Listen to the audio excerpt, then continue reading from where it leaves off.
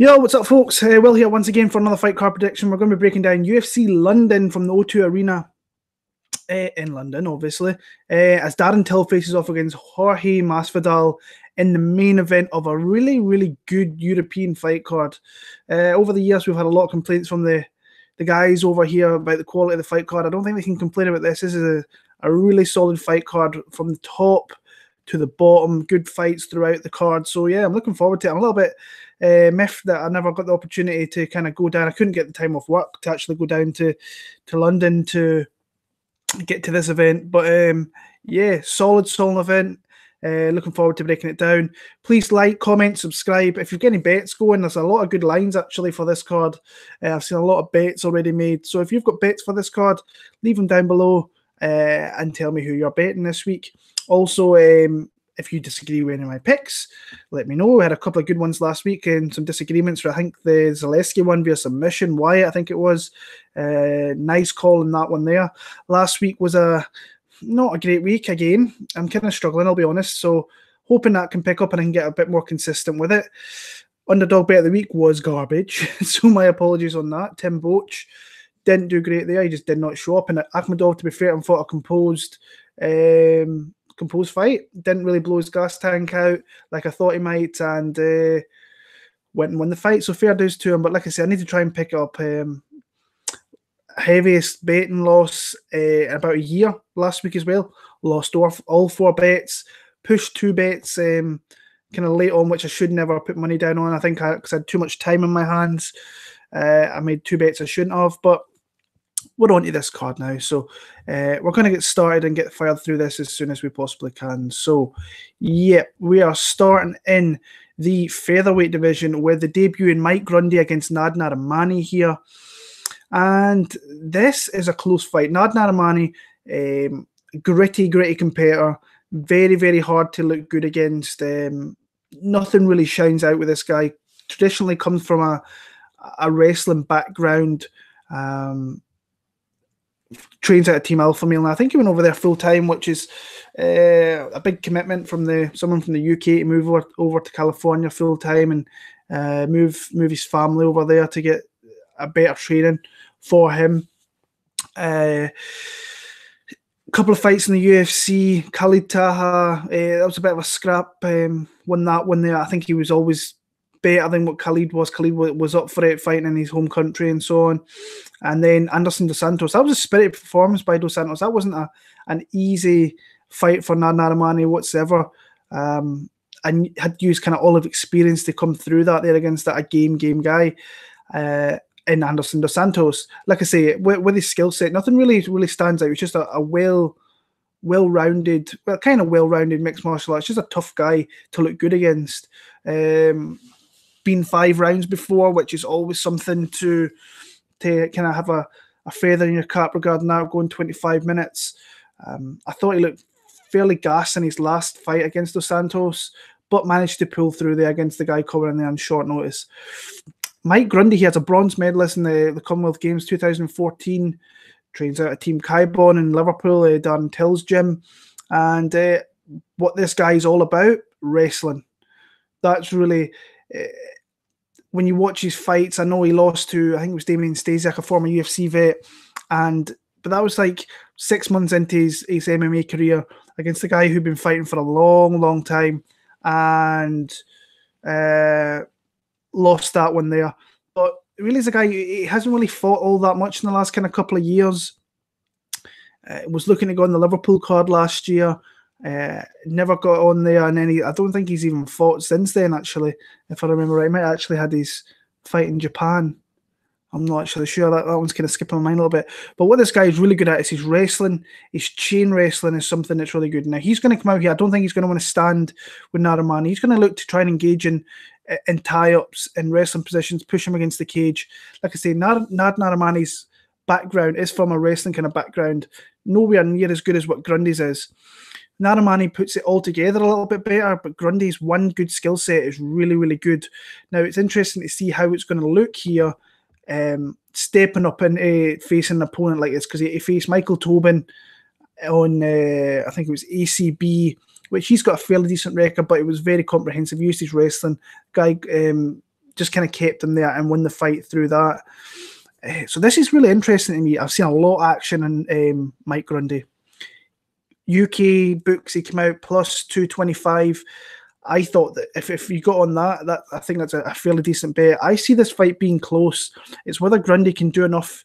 If he can get into the ground, I think he can win rounds. I can maybe see Narimani being great enough to get back to his feet, but I can see maybe Grundy holding him down for various spots in this fight and winning the fight through that.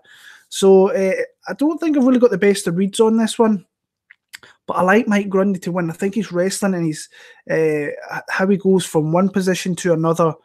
Really, it's something that's really, really good. It's something I like seeing. Catch wrestling is a very, very big art form where you move, you just don't stop and you look for that to get that takedown. I'll go Mike Grundy via a very close decision. I can see it being a split.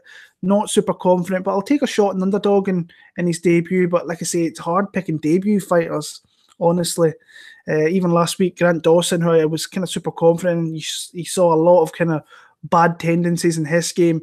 And I don't think he's nowhere near as good as what I kind of thought he was. So, and then obviously with Jeff Hughes and so on as well. I'll pick Mike Grundy split decision. Molly McCann, Priscila Cachoeira. I saw Molly McCann at minus 185 and I was like, eesh. And that line's gone up. So people are betting at that. And I can see why, because, I mean, that fight Priscila had last year against, I'm happy she took a year off, by the way. That fight she had against Valentina Shevchenko was horrific. She took an absolute beating in that one, and that fight should have never, ever been made at all. I don't care where it is in the world, you just don't make that fight. It was horrid. Took a lot of damage in that one. Very, very, very, very bad defensive striking. She leaves her hands down. She looks to throw, like her strikes are very loopy. She's wide open for counter strikes. McCann's a bit smaller, so she's going to struggle to, I think, get maybe to the chin of Cachoeira. But like I say, Priscila leaves her hands very low, just asking to be hit. And that's what Molly's kind of game plan is. If you've got any kind of wrestling or grappling background, I think you're going to run through Molly McCann fairly, not run through her, but I think you're going to have a really good chance, like Gillian Robertson did. Took her down, submitted her. She looked like a bit like a fish out of water down there. But in a striking battle, it might actually, both girls might actually like that kind of more aspect more here. I'm going to go Molly McCann. I think she's got a bit more output. I think she will keep going. I think she's won a rebound after that loss in Liverpool, which I know was rough on her. And Cachoeira's just defense is not great whatsoever. I'm kind of hoping that's all improved. Saying that Molly McCann is nowhere near the type of fighter that Valentina Shevchenko is, so this might be more to her level. I just feel like Molly McCann's got a little bit more here. I'm going to pick a via decision. Next up, Danny Henry against Dan Ige. Danny Henry from Scotland. He literally lives like 5 minutes away from where I am, so he's not overly that far away. Really impressive in his 2 UFC fights. I still think we've got a lot to see out of him.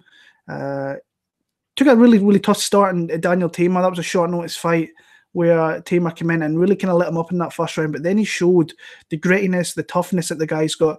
He keeps a good pace, keeps a good length, a good volume. And that really showed in rounds 2 and 3. And he really broke down Daniel Tamer in that fight in Glasgow a couple of years ago.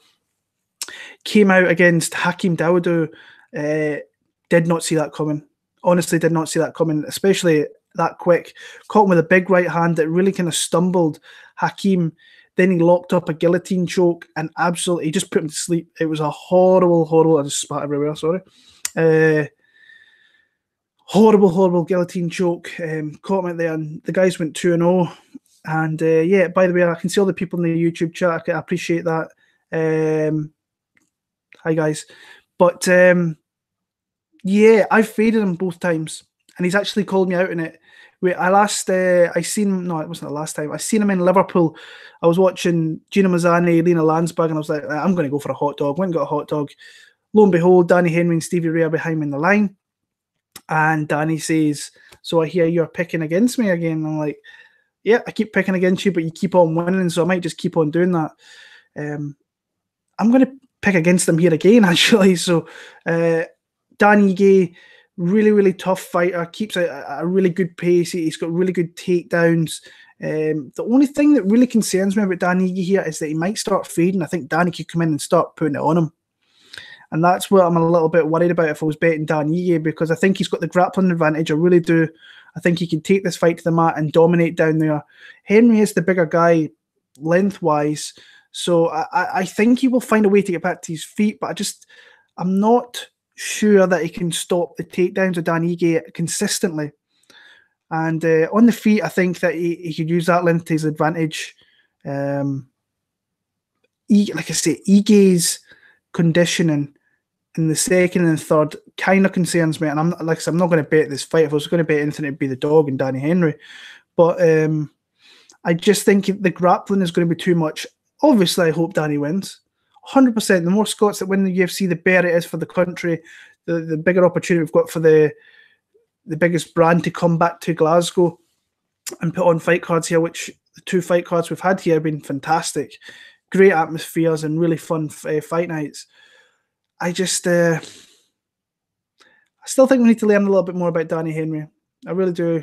I think that last fight was, maybe people are blowing him up a little bit too much after that Dawodo. That's what you have to do against Hakeem. You have to get in his face and heart him quick, because if he sets a pace, then it could be very, very difficult to get into that fight, because his striking is so good and his speed is so good as well. I'm going to go Dan Ige to win via decision, a very close decision, but I think his grappling will be the main focus of this fight, and I think that's what will win him the fight. Moving on, Tom Breese against Ian Heinisch. Super impressive from Ian Heinisch, coming in short notice in Argentina against a vet in Cesar Ferreira, who he's actually replacing here, who's supposed to face Tom Breese. Showed not the greatest takedown defense. Matante has got good entries into takedowns, got good trips and so on. But what I did like, the guy never gave up and found a way to get back to his feet. Looked for some like Cachoeira sweeps. It just did, got a hold of body limbs to just try and put off Ferreira and to open other opportunities to get back to his feet. And he did that super, super well. And like I said, I was very impressed with that performance from Ian Heinisch in that fight. I'm not overly sure. I think Breeze is the bigger guy here. But, yeah, looking at it, I think that I think it's a close fight. I really do. I've seen a lot of people, actually, the betting lines came way down on this one. I think I've seen Heinisch up at plus 150, I want to believe. And it's came down to plus 110, I see now. So that's a big, big drop. And actually, I think by fight time, Tom Breese is going to be an underdog. And yeah, Tom Breese, big guy, 6'3", southpaw striker, came into the UFC, looked very, very good. But again, it was against guys, I'm not going to say they're not good guys, because they made UFC level, but Luis Dutra knocked him out in the first. Cathal Pendred pretty much ended his career there and then. Keita Nakamura, no matter how many times I watched that fight, I think he was a minus, I want to say 1,100 or 1,200 under favourite to win that fight. That is crazy. And I thought actually Nakamura won that fight.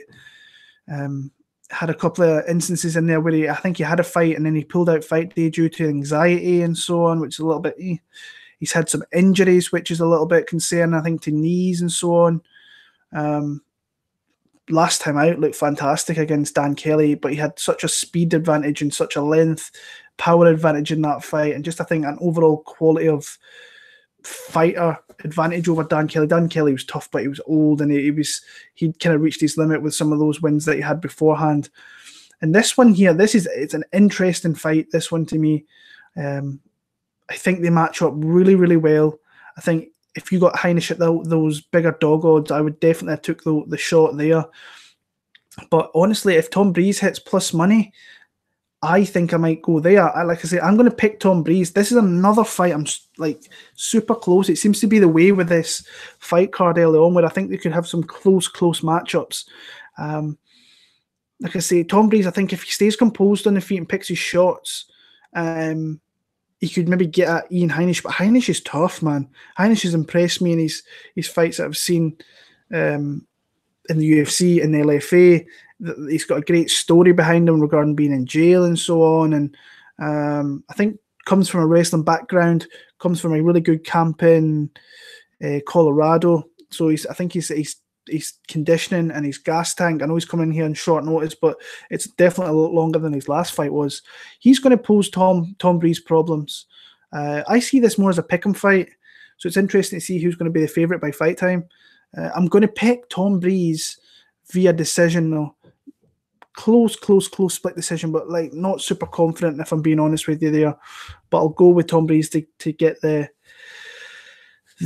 decision there. Moving on, I don't know really how to pronounce this name. Nicolae Negumereanu. There we go. I'll try that. Against Saparbeg Safarov. I did the MMA Huddle podcast and I picked Nick. And I said in that one, it's like I did not watch any fights regarding that. Went back and watched some of his fights. Oof, Jesus. The people that he has faced to get that 9-0 record are not great. Fighting out of Romania.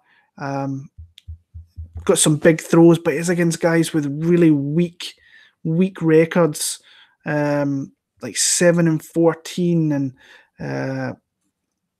I want to say like 2-16. He's fought absolute cans in that one there. And like I made the pick off that, just what I've seen from like a few of the fights and something else. But I mean, wow. Honestly, wow. Not good caliber opponents. Should beat those type of guys if you're going to make a run at the UFC. Now, Saparbeg Safarov is terrible. He's not that good a fighter, and the guy is there to be hit. He's there to be bombed on. But what he did show in the fight with Gian Vellante is that he actually had a bit more success in that fight than I think I gave him credit for. I thought he actually kind of got blown out of the water in that one when it was actually not the case. He actually had imprints in that fight where he looked in the fight and landed some decent shots there. I picked Nick last night, kind of off a whim. Like I said, I'd watched nothing on him. I've watched some fights today, and honestly, I think it's who lands first here. I think that Saparbeg Safarov has a really good opportunity to win a fight there. So I'm going to, like I say, on the huddle, I did not watch any of these guys' fights. I went and watched some fights, and I'm going to change my pick from Nicolae over to Saparbeg Safarov, even though that feels so dirty in saying that. I mean, Saparbeg Safarov ain't good. I kind of hope he wins. Then we get a better line on future opponents going forward. But honestly, fight could kind of go either way. I'll take the dog. I think he's near plus 200 over here in the UK, which is a little crazy for a guy with a blown up record like his opponent has. Like I say, not confident. I'll take the dog. Saparbeg Safarov to win. I'll go knockout. In the second round. But that fight could get sloppy very, very quickly in that one there. Moving on, lightweight division, we have Marc Diakiese against Joseph Duffy. Good fight, good matchmaking, good matchmaking for this part of the world. Two notable guys. Two guys I actually like a lot. Seen come up through the regionals, obviously. Joseph Duffy, I thought last time out, there was something he did not look. He just looked off to me, and not taking away anything from James Vick, because James Vick did the business there. I thought that he just looked off, and James Vick got him out of there. You look at his UFC wins; they're kind of garbage. Jake Lindsay, Ivan George, Mitch Clark, Reza Madadi. Madadi's obviously his toughest one there. He's got 3 other finishes against. The thing is with Reza, at least he's tough. Mitch Clark and George and Lindsay, they aren't tough, and he dealt with them the way you're supposed to deal with them. Obviously comes out a TriStar, really good boxing. It was a bit of a boxer. He went away and did some boxing for a little bit, but it's got some nice jiu-jitsu, like he showed that triangle choke in Glasgow away back in 2015. But that was coming on nearly 4 years ago. The 2 times he's made the step up, he's lost. I mean, I thought he gave a good account of himself against Poirier, obviously, but Poirier's just a different beast, different animal, different level altogether. Like I said, there was something off with Joseph Duffy last fight there. Interesting to see how he is here against the guy whose back is well and truly against the wall. And I think that Diakiese could be a good fighter. I'm just not sure if he's ready to put it all together yet. Obviously, I think though that win, was it 2 years ago? It would have been now, over Teemu Packalén. Was it 2 years ago? That's actually interesting. Or was it 3 years ago? 2 years ago. I think that got to his head a little bit. Honestly, I think that. I mean, I don't think he looked overly impressive in the Frankie Perez fight. I thought that was closer than it needed to be. Got the job done. But then obviously got that highlight reel knockout and went to American Top Team. I think he was there before the Packalén fight, actually. But went to American Top Team. And to be fair, he got matched up with tough guys. Drucker Close is a spoiler fighter that likes to put you against the cage. Really hard to look good against. Dan Hooker's just a well-rounded mixed martial artist, a really solid fighter in every aspect. Very tough as well. And Haqparast is going to be a really good fighter. And he was a big underdog in that one, came through and showed that he's got a lot of qualities. He fights next week. I'm looking forward to actually watching him fight again. 25, I actually think his birthday is this Saturday when he fights, so it'll be interesting to see if he can give himself a nice little present there and keep himself probably in the UFC. Like the fact actually that he's not American Top Team for this one. He's predominantly did his camp at home. I still think that he needs to get back to that kind of being aggressive in every aspect, but not being flashy. There's no need for the flashy stuff. He's got a lot of he's got a good wrestling chops when he wants to use it. I just think his head's been turned a little bit. I think that highlight reel knockout kind of turned his head a little bit. And now he's three losses in a row, and he is well and truly looking like he's going to get the kind of pink slip from the UFC, and that's disappointing because I think this is the guy that has the potential to be a really good fighter, maybe on the fringes of top 15 potentially. But still a lot of work to do, and still a young guy in the game. If the UFC were to cut him, I think Bellator would snap him up for the European events. Absolutely no problem whatsoever. Honestly, I think this is going to be another close fight, and I like Marc Diakiese in this one. I'm a big fan of Joe Duffy. I have been for a long time. I like his skills. I like him as a man. I think he's a top quality guy. But I just think that in this one, I think Diakiese is going to want it more. He's going to know that his back's against the wall. I think he has to try and wrestle here, honestly. I think he has to use some of his striking to try and get off and get into wrestling scenarios where he can maybe get some top position. Be careful with Duffy off his back because he could look for submissions and so on. And I don't think Joe Duffy at -2 limit. What's this actually? What's his odds? -230. No, I wouldn't be playing that at all. I'm going to go Marc Diakiese via decision in this one here. Another decision to add to the ones we've had earlier on. I just feel I feel better picking Marc Diakiese and taking a shot on him there. Arnold Allen, Jordan Rinaldi. I'm picking Arnold Allen here. I'm pretty confident he can get this done. But in saying that, last time out did not look good at all against Mads Burnell. Found a way to get it done with that front choke. But Mads Burnell fought a really good fight, really good takedowns, and just really kind of put it on him for that two and a half rounds before he caught that submission. The betting line's definitely coming down on this here. Jordan Rinaldi, he showed in his last fight what he can potentially do to Arnold Allen, like he did, like Mads Burnell did. Take him down, be heavy in top position, and don't let him get back to his feet. And in saying that, Jason Knight, for a 26, 27-year-old guy, is one of the most shot fighters in the UFC. He was short of confidence. Would accept. He's always been the type of fighter to accept fighting off his back, and from there he gives up rounds, plain and simple. So yeah, Jordan Rinaldi's, I think, shown all the qualities of how he could win this fight. I struggle to see Arnold Allen making those same mistakes again and being grounded down for 15 minutes of the fight. But Rinaldi could go out there and show that he could do that. The one thing with Arnold Allen, like I always say, I just wish he would fight more. He's been in the UFC for 4 years. had 4 fights.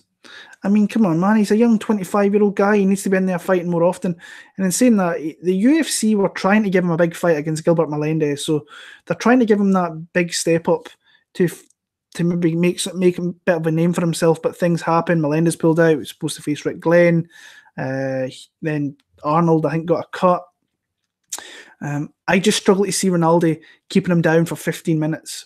And I think on the feet, I think he's the sharper striker. I don't think they throw in a lot of volume, but I do think that Arnold is the more sharper, speedier striker. That's something I think he has to up a little bit, because I think he has got some good striking. We just don't really see all too much of it. For me, I'm going to pick Arnold Allen. I'm actually going to pick him via TKO. I'll go second round TKO there for Arnold Allen. Moving on to the main card now, Jack Marshman against John Phillips. I have one bet for this card so far. I've actually got another couple that I want to make, and I'm betting John Phillips here. And I've saw a lot of this. He's the worst fighter in the UFC roster, and he's this and he's that. And that may be true. Not saying that he's not, but you have to look at matchups and style matchups for what it's worth.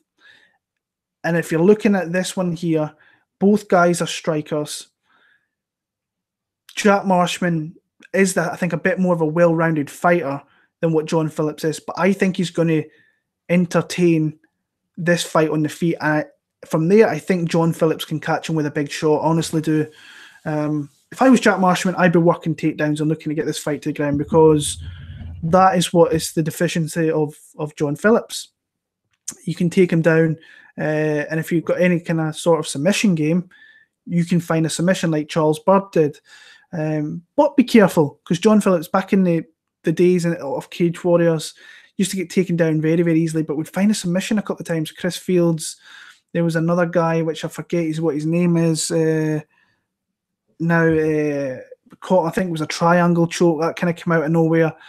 But John Phillips, since he's come into the UFC, hasn't looked great. Didn't look great against Charles Byrd. Looked a little bit better against a really tough opponent in Kevin Holland.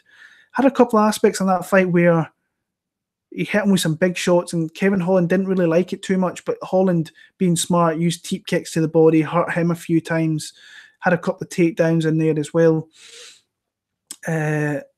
Jack Marshman, the better, I think, technical boxer. I think he's got more of a boxing skill set, a really good boxing skill set. Can take a shot, can give a shot, and can take one, but has to be careful, because there's fights when he's been knocked out with one shot before in the past. Abu Azatar caught him with a good shot, knocked him out in the first round. So yeah, two Welsh guys here. I think they're going to throw down. I'd be surprised if Jack Marshman comes in and goes for a takedown here. I really would. I think that'd be his way to victory if he could do it. I just don't think it's going to be the case. I think these guys are going to throw, and I think John Phillips is going to knock him out in the first round. So I bet him at plus 163. I don't know whether I'm going to make him my bet of the week as an underdog, because there is a few other underdogs I like that I have picked. But I am going to pick him via first round knockout. I just think it's a good style matchup for him. I think that he's more powerful than Jack Marshman, even though Marshman's went in there. And, I mean, he hurt, who was it? Maheta, Thiago Santos, with some strikes as well. I just think John Phillips will catch him with a big shot and knock him out in the first round. So round one knockout for the White Mike Tyson, which is a stupid nickname, but I'll pick him to win this fight here. Moving on, Danny Roberts against Claudio Silva. Close fight. Claudio Silva, you know what? Claudio Silva is a type of guy that will fight you anywhere, whether it be in the hotel, the street, obviously in the cage. But he is like, him and Nordine Taleb in Liverpool were throwing each other daggers and were like, had to be separated on numerous occasions. Claudio Silva was just ready to go. He didn't like the disrespect that was coming his way from Nordine Taleb. And I did not see that coming. I thought Nordine Taleb was going to be fight smart and don't try and engage with Claudio Silva up close. And that's what happened, and he got caught. And once you go to the ground with Claudio Silva, the guy is really good. He's got a lot of submission skills. He's did this camp in Brazil due to family reasons. My co-host in the MMA Huddle, John, did an interview with him, I'm going to say over the weekend there. Usually he's a fighter who bases himself out of London, out of Team Titan. but I had to go back home to Brazil for this one here. When I was speaking to him at Liverpool last year, he was coming back off a long time off, like nearly 4 years. A lot of injuries, and he says that injuries that he carries to this day. The way he wins this fight, in my opinion, is if he can get this to the ground, I think that Danny Roberts leaves openings. Zawada got him down, had opportunities to get submissions. I think if this goes into this part of the fight with Silva and he gets those opportunities, I think he will tap him out. On the feet, I think Danny Roberts can completely outbox this guy, and I don't want to say outclass him on the feet, but I think he is the better boxer, the better striker, and just a really solid overall fighter. Very tough. A little bit concerned about his gas tank a little bit, but we've seen that he can come through that, have a second wind, and go on to win fights like he did in his Zawada fight. This is a tough fight because Claudio Silva is an animal. He's a bit of an animal, and you have to be very, very careful. But I just think the speed of Danny Roberts and the boxing ability is going to be too much. I think he has to be smart and not kind of get backed up and let Claudio Silva get his arms and his hands around him, because if he does, then he has got a massive opportunity to get this fight to the ground where he could start to work his game. So for me, I'm going to go Danny Roberts. I'm actually going to go via TKO early, round number 3 here. I think it gets a little bit scrappy. I think that Claudio will tire out, and I think that Danny Roberts will come in here, and I think his striking will just be the defining point in this fight, and he'll win that fight there. So Danny Hot Chocolate Roberts for a TKO victory there. Nathaniel Wood against Teco Quinonez up next. For me, I think this is a really big showcase fight for Nathaniel Wood in his home city of London. Any time that he's fought in London before, especially in Cage Warriors, the guy has showed he gave us great fights, he's gave us great finishes, and he's looked good in his UFC debut. I mean, I want to say this. I cannot believe that he was the betting underdog at points against Andre Ewell.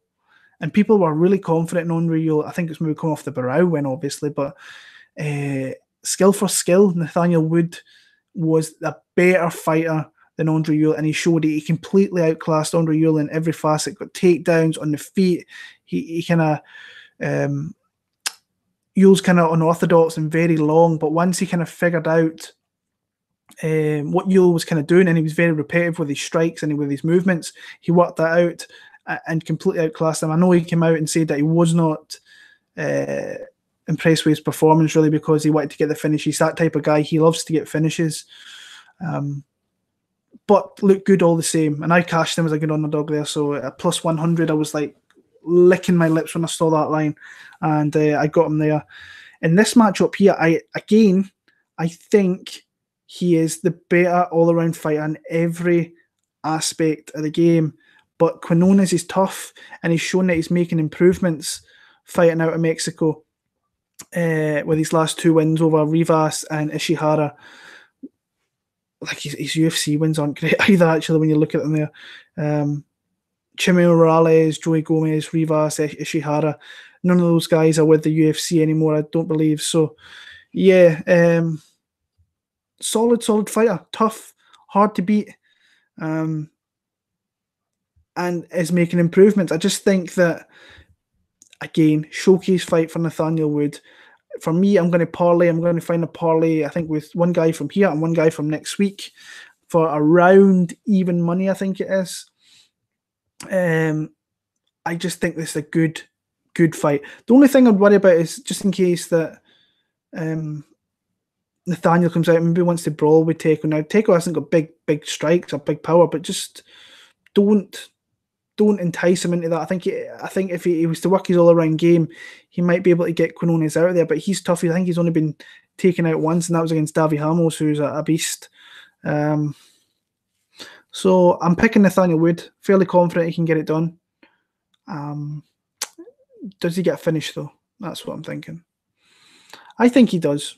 I'll go with that. I'll go for Nathaniel Wood to win via TKO in the second round. I think he catches him with some big strikes and puts him down. So, yeah, Nathaniel Wood for the win there.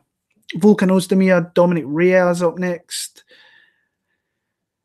This line I don't really agree with. too much. Dominick Reyes, minus 270. I think I've seen him as high as minus 310, I think it was.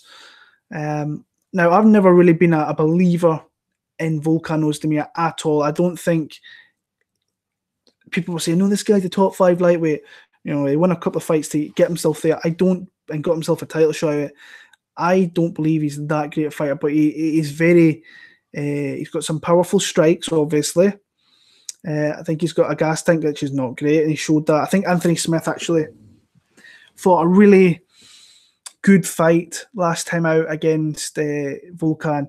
Kind of gassed him out early. He did take some shots, but eventually the gas tank started to deplete for Volkan, and he leaves openings aplenty. He did it in the OSP fight. OSP couldn't capitalise in that one there, but he definitely leaves openings. And I think when I watch Dominick Reyes, I think as a technical striker, he's far better.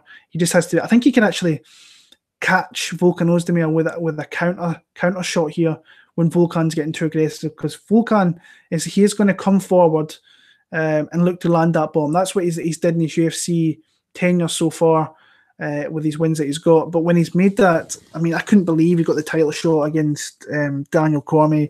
And what made it even worse was I seen people betting him. And I'm like, dudes, what are you doing? Like betting Volkan Oezdemir against Daniel Cormier.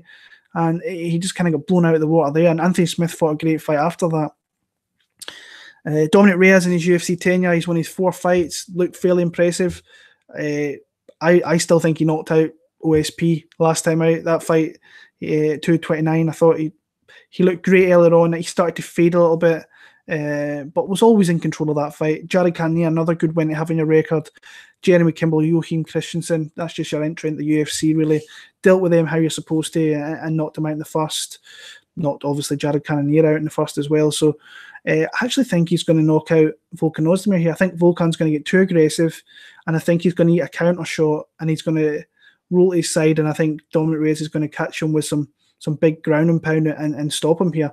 If not, I can see him finishing him later on in the fight. If not, getting a very, very comprehensive 30-27 decision. But for me, I kind of see. Would I be surprised? Well, Volkan, I think I would. Yeah, I'd be surprised if Volkan come out here and win this fight. So I'll go Dominick Reyes via TKO round number. I'll go first round actually. I'll go first round TKO for Dominick Reyes. Sorry. Co-main event of the night: Leon Rocky Edwards against Gunny Nelson. Really good co-main event. Really good fight to make for this kind of market. Leon Edwards, just a kind of quiet guy in that division, but with a really sound, solid fighting style. With his only 2 losses in the UFC, was a very, very close split loss to Claudio Silva way back in 2014, and Kamaru Usman, who's now got the belt. So apart from that, he's looked very, very good, very composed, good in kind of every aspect. Got some signature wins on there. I think Tumanov's a great win. Vicente Luque, I thought was a great win. Brian Barberena's a good win. The one fight, obviously, the Cowboy one, where he won 48-47 across the judges' cards. I think he gave Donald more opportunities in that fight than he kind of needed to, if I'm being honest. But, yeah, I think that he's always going to be one of these guys sitting right on the verge of top 10, if not just inside the top 10. Fairly decent volume. What I do like is his low calf kicks, and that's something that might be something that's open in this fight here, because Gunny Nelson with his karate kind of stance, he leaves that leg out there to really be kind of hit at, and especially from the southpaw stance, he might get some of those inside kind of leg kicks on Gunny's front leg. So when he kind of switches stance as well, outstruck Donald, but did get taken down by Sabota, did get taken down by Donald Cerrone, and Luque got him a couple of times as well. So, yeah, I think the one that kind of really shone to me was the Peter Sabota one, where Sabota is known as a bit of a jits guy. That's kind of the background that he had. And I don't think he should be entertaining that here against Gunnar Nelson. I think that if Gunny gets the opportunity to get him to the ground, he's got that elite skill set that he could just one time get him down and lock up a submission. I think if he does get him down in numerous rounds, he will win very, very, not easily, but I think he's got an opportunity to win those fights. On the feet, I don't think Gunny's a fish out of water. I think that he's got that decent karate kind of that he's got. I think his volume's very low, but we all know he kind of uses that to clinch up, to look to take the fight to the ground. I think he came through an absolute big opponent in Alex Cowboy Oliveira last time out, because that guy is easy for nobody. He's very awkward to look good against. Come out there, took a few licks to start off with, but once he got the fight to the ground and he gets to that back, once he gets that back, there's no getting away for the guy. So, like I say, over 5 rounds, I think I'd be more confident in Gunny. Definitely. 3 rounds is a little bit suspect, because if Leon start off quick, then it could be hard to get a decision against him. But I think he's going to get this fight to the ground at least one time, and that's all that Gunny needs sometimes. If he can get that one opportunity, he will use that, and can easily get a submission against a majority of guys. The guy's a specialist on the ground, where I think that Damian Maia was just light years ahead of where Gunny is. But if Gunny gets you down, he can easily rack up a submission. Love the fact that he's did this camp in Iceland, staying away from SBG. They've got a great camp there in Iceland, that Molina gym. I can never say that properly. But I had a look online at their gym, and it looks great facilities. So yeah, close fight. I can see why people are going with Leon Edwards. My preference is Gunnar Nelson. I think that if he finds a way to get this fight to the ground, I think he'll submit Leon Edwards, and I'm going to go Gunnar Nelson via submission. So yeah, Gunny for the win there. And the main event of the night, Darren Till against Gamebred Jorge Masvidal. Looking forward to seeing Masvidal. I said in the Huddle podcast, I think this guy is a legend, and not as I mean like listen, he's just like, you know, these guys that scrap anywhere, the back in your garden, in the streets, obviously in the cage, and he's just a hard guy to look good against. And the guys that he's lost to are not bad guys at all. He's one of these guys that is down to scrap anywhere, anytime. Weight divisions don't really matter. He's been calling out Bisping for long enough. But you look at his losses, especially in the UFC. Quinta, top 5 lightweight. Benson Henderson, former champ. Lawrence Larkin, on his days, a really tough guy to beat. Then lost to Maia, who's just a bad stylistic matchup if he gets a holdie, which he did in that fight. And Stephen Thompson, another one of those guys who's just hard to look good against with his style. But when he's on, he's on. And when you don't, like in that Cerrone fight, he gave him zero respect, went out there and just blew him out of the water in the second round. That should have been finished after the first, actually. Good technical boxing. Won't have to cut too much weight here. So that might be an advantage, because Darren's going to have to cut weight. Like I said in the Huddle podcast as well, I don't see Darren fighting at welterweight. I don't see why he has to keep himself around at welterweight anymore. I think he should move up to 185. He's not going to get to Kamaru Usman. I don't think he wants to get near Kamaru Usman, because Kamaru would run through him, in my opinion. And I mean, that performance against Tyron Woodley was actually embarrassing. And Darren Till's come out and said that through nothing. The only things that really happened in that fight was he clinched up a little bit in the second round. Woodley threw one right hand, knocked him down, and then he submitted him from there. So that was an embarrassing performance from Darren Till. And we all know what he's about. He's about being the fighter, leading, coming forward, kind of pushing you back. I don't think this will be the type of fight where Masvidal will really push him back. I think he will give Till the opportunity to be the aggressor in the fight, and maybe Masvidal will look to counter when Till decides to throw. The thing is with Till, though, he can fight two ways. He fought very aggressive against someone like Cowboy, but obviously in the Wonderboy fight in Liverpool, he kind of fought a slow-paced fight, picked his opportunities, and kind of went from there. And won that fight, and eventually kind of the one big shot maybe won him the fight, honestly. In the crowd, I thought Wonderboy had an opportunity to win, but it was close. It could have went really either way. But Yeah, I struggle. The one thing that I do think Masvidal can maybe use to his advantage here is maybe push this fight late. And if Dan does have a rough cut or whatever, that could start to come in because, like say, Jorge's like an all-time vet. Like he's been around for a long, long time, fought some big guys, and he's got a good gas tank himself, fairly decent output, but is dangerous at any point of the fight with his hands. I'm still not convinced with Darren's. If it's a slow-paced fight, going to 5 rounds like he did in the Wonder Boy fight, that might actually work out for him. I don't see it being as slow as that. So I can see maybe the gas tank kind of depleting a little bit like that. But I think that he's going to be leading the dance. I think he's going to go up early over Masvidal. I think Masvidal maybe comes back late, but I can see Darren Till just winning the decision like 49-46, maybe win a 48-47. But yeah, I'll go Darren Till. I think the line actually in Masvidal is a little bit off. Let me check that line. Was he plus 215? He was playing plus 215 earlier on. He's plus 200. I don't think it's a bad shot if you want to take a shot. No, I wouldn't bet Darren Till at minus 240. So yeah, I'll pick Darren Till via a UD. So guys, that is my picks for UFC London. We're back next week in Nashville for Stephen Wonderboy Thompson against Anthony Pettis. Why they're making that matchup, I have no idea. As an Anthony Pettis fan, it's just wow, pretty much. So until next week, like, comment, subscribe. Let me know your bets. If you're betting anything, you can check out my bets on Bet MMA Tips. I'm probably going to make him 4 or 5 plays this week. I like the card from a betting perspective.